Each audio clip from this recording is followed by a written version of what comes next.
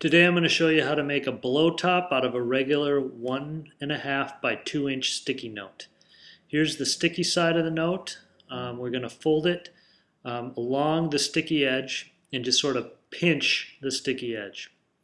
And then we are going to unstick. So what we want is that little crease right there.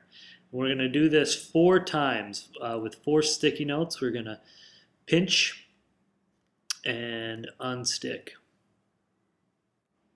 When you have all 4 notes folded, we're going to line up the creases, and then we're going to stick them together at a right angle. So a sticky side always up. We're just going to layer one on top of the other in your kind of typical weaving pattern.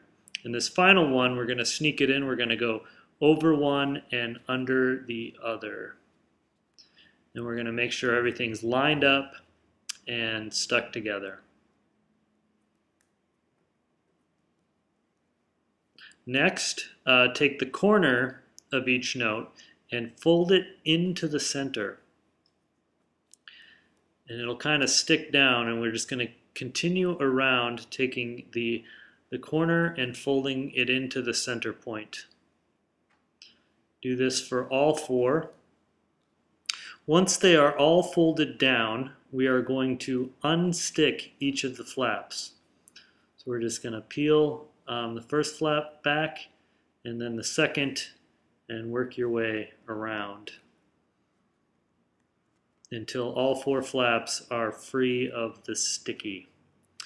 Now this here in the back, this is the point that the top is going to spin on. So we're going to sort of just work it so that that point is a little higher than the rest of the top because we want it to be able to spin freely. Now just put your head directly over the top and blow straight down. Not too forcefully, or else the top will flatten out. Just kind of gently blow it and it will spin, and you have a fun little top toy made out of sticky notes.